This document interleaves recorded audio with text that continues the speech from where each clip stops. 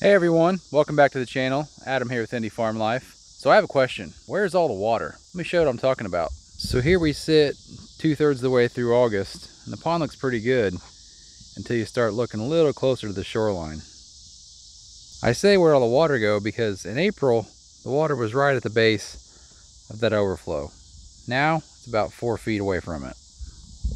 And if we drop down to check out that elevation difference, and I'll actually do this with the tape before this video's over, we've lost every bit of 6, maybe 8 inches off this pond. And that's to be expected when you don't have any kind of natural spring feeding your pond. But things have been made all the worse by the fact that it's been 90+ degrees for the last 10 days or so. We've had probably not more than a 1/4 inch of rain in the last 6 weeks. And this week's no different. Today it was 93, the same tomorrow, I think 95 on Wednesday. And the next 7 days are above 90 with no more than about a 20% chance of rain. And that 20% never seems to pan out. So despite that large body of water there, I wanted to share with everyone just how dry things are.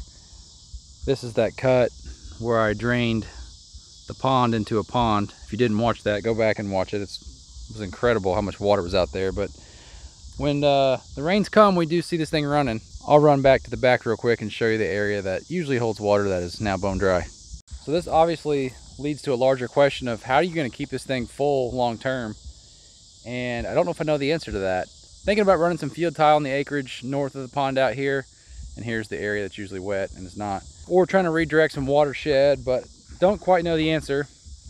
But we're going to run a science experiment. I'm going to put a stake in the water now, which is a Monday evening, and we're going to see how many inches we lose this week.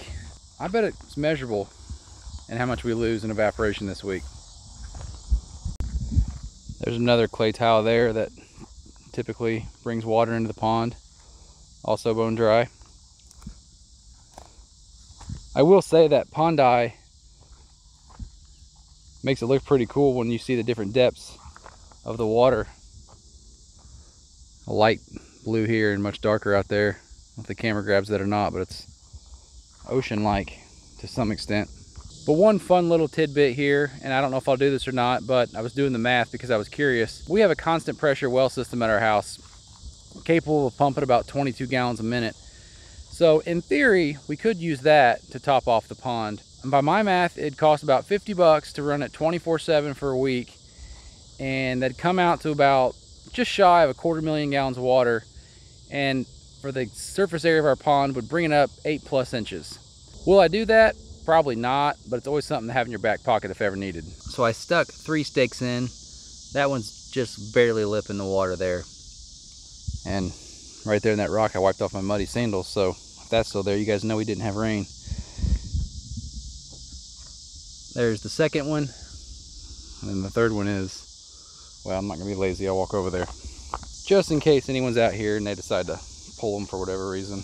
Thought 3 was a better choice, but there's the third one. So we'll check back and see where he's at in a couple days. If I was a betting man, I bet they'll still be in the pond. But you know what I mean. It's still really pretty, just a little low on water.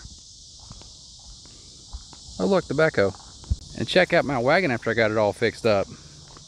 Nothing with the red, but I painted the white on the outside and my wheels. And I'll show you guys the inside after I rebuild it. I'll link that video above, but looks sharp. Ready to move some dirt. All right, back to your normal schedule programming. Here we are on day 2. Looks like the water pulled back from that stake a little bit and over here, but more importantly, we're getting this torrential downpour right now. As you can see right now, the sky is just terribly dark, and I'd imagine by tomorrow morning the pond will be up a foot or 2. Not even enough to settle the dust or clean all the dirt off Big Green here. So we'll wait and see how things progress.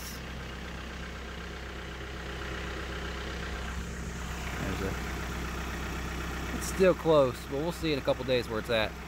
All right, so here we are at the end of the week. My complaining about the rain must have done something, because Wednesday and Thursday of this week we got about 3/10 of an inch of rain, but I don't think that actually did a whole lot for the pond. Let's take a peek. And so the drawback from these stakes isn't drastic, but even with 3/10 of an inch of rain, you can see that it pulled back maybe an inch in linear inches, not vertical. And the same kind of here and over there. But like I said, not drastic. More so I wanted to highlight for you guys how much this has fallen since the springtime. And I just put a tape on that. There it is. Looking more about 10 inches in drop since the spring. So an inch of rain across an acre is about a little over 27,000 gallons of water. And so if you do that math on the 10 inches that I just explained there, and this doesn't even take in consideration anything that went back into filling the pond throughout this period, which we had a pretty good rainy season early on in the summer and spring, that equates to almost 272,000 gallons of water.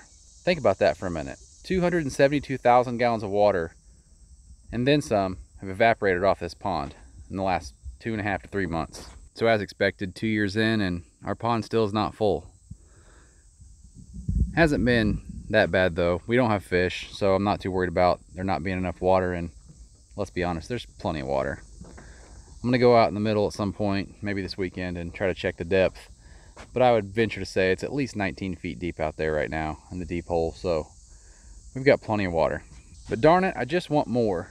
I want this thing to be creeping up on the overflow. Could you imagine when this thing's full, when the water line is flush with the top of that overflow there? The amount of square feet, and you can kind of follow the dirt ring around, that we're gonna pick up is insane. This thing is gonna look probably 20% bigger than it does now. But unless I start pumping water out of the well, that's probably not gonna happen until next spring sometime. So in the meantime, just sit back, hit that subscribe button, come back and see us. Because if you know me by now, you know I'm not gonna slow down with my projects. Take care, guys.